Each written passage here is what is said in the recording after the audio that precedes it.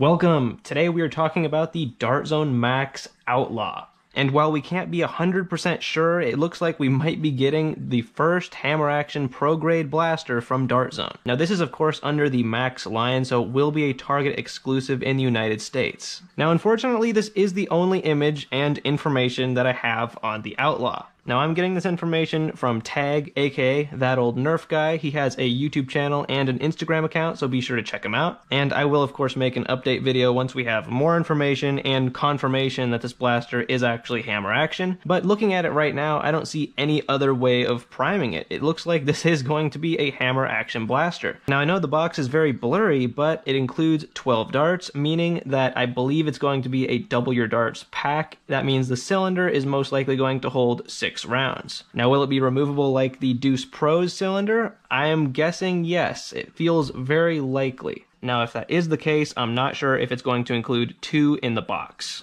Also on the box, we see that it is claiming ranges of up to 125 feet. It's also going to include eye protection, which is very important, but not unusual. Pretty much all the Max blasters besides the Striker have come with eye protection. And I really do like the deco. I'm glad they're sticking with the red for the Max series. We're seeing more white than usual, but overall it looks really great, in my opinion. Overall, I am super excited to have another Pro Series pistol option from Dart Zone. Now this is the only image I have right now, but once I have more information, I'll make an Instagram post, so definitely go and check my Instagram account, and I will make an update video once we have confirmation that it's hammer action and more details. Thank you very much for watching. I would love to hear your thoughts and speculations on the Dart Zone Max Outlaw. Have a good one, and happy blasting.